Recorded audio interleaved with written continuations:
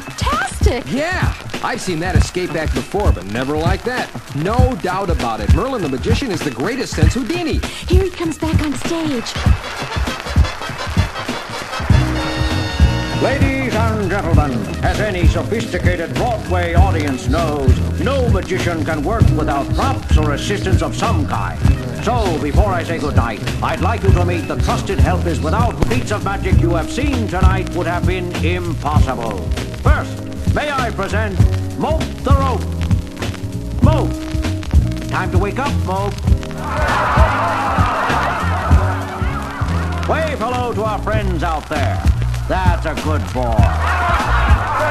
Look at that! That coil of rope! One end is rising and it's actually waving at us! Yeah! A variation on the old Indian rope trick. And now, old chap, fetch me my top hat off the rack there, if you don't mind.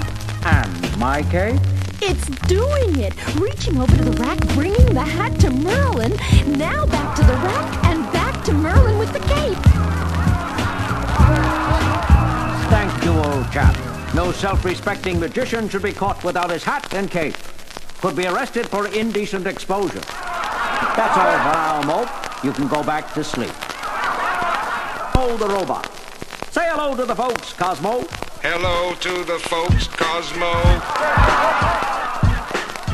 That's Cosmo. He will have his little joke. But he is a very competent fellow and can move as easily as any human. Cosmo, take the table and chair off the stage, will you? Like a good fellow? Thank you. And wait for me backstage.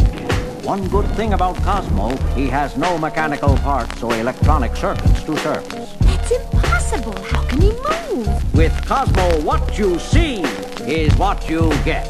Yeah, but I don't get what I see. Why did my spider sense start tingling at the sight of Mope the Rope and Cosmo the Robot? Wow, what a superb showman! And finally, ladies and gentlemen, meet my trusted friend and companion, flesh and blood like you and me, Rasputin the Monk.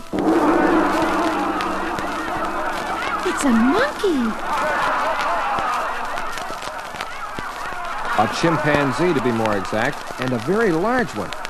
Uh-oh, again with the spider sense. An extraordinarily clever fellow, Rasputin. He can read, write, figure out mathematical problems, and play a good game of chess. And now that you've met all my friends, I think it's time to be moving along. Rasputin, fetch the carriage. Huh? That's it. Good man. He's pulling a rickshaw and Merlin's getting into it. And so, friends, on behalf of my 3 assistants and myself, I wish to thank you for your kind reception and bid you a fond farewell. Home, Rasputin!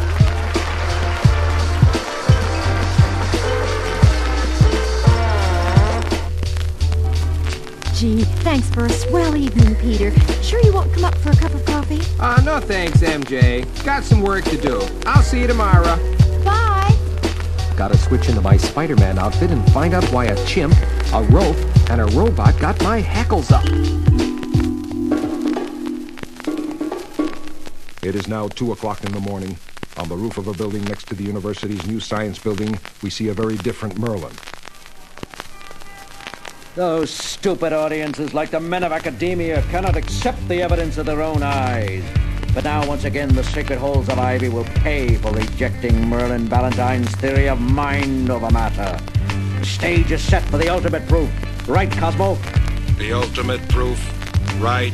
Without setting foot inside those walls, I have planted a bomb, which will be detonated on receipt of a signal from my mind. Good trick, Merlin! Spider-Man! How did you know I was here? I followed your trail from the theater. Got a few tricks of my own, you know. Tell me, how did you plant the bomb? With the aid of my assistants who operate only under my mind control, it was easy.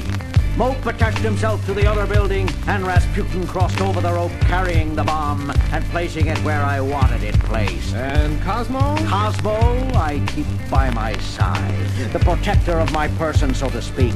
This procedure has proven infallible in the past. You mean you were responsible for the destruction of the science labs of all those colleges around the country? Destruction of knowledge is a terrible thing, an abominable thing. The work of the Abominable Showman, you might say. Hey, I like that. Very funny. But proving beyond question the supremacy of mind over matter. And now, much as I regret it, you have become an obstacle in my path. An inconsequential conglomeration of matter to be destroyed by the power of my mind. Gotta keep him busy so he can't detonate that bomb. Maybe a little web slinging is in order here. You missed, Spider-Man!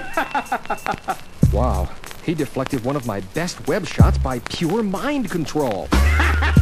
Now to try a little slinging of my own. Get him, mope! The rope, fast as a snake. Got my arm, going for my throat, gotta break it. Did it. Now for some ookie gookie rope immobilizing web fluid like this. And mope the rope goes Betty Bye. Cosmo! Rasputin! Destroy him! Can't let a robot and a monkey make a monkey out of me, can I? Destroy. Destroy. Wow, that hunk of tin was faster than I thought. Holy smoke, a killer robot in front and a crazy monkey on my back. Any funny sayings or flippant last words now, Spider-Man? Flippin', huh? Hey, thanks for the tip. A little double black flip like this. And like this. And the monk is sunk. Cosmo, destroy! Destroy. Destroy. Ready for you this time, Tin Man, with a double... And a robot in a sling. And as for you, Merlin, here's the old Spider-Man 1, 2. By the time you wake up, the bomb will be long gone, and you'll be in a cozy you can contemplate mind over matter for a matter of, say, 15 years? Morning, at the entrance to the science building. Peter? Oh, hi, MJ. I thought I'd catch you before class. Did you see this story? Story. Caught in bombing attempt. What a tragic ending to the career of a wonderful showman. Or as he himself put in. What did you say? Oh, wonderful showman.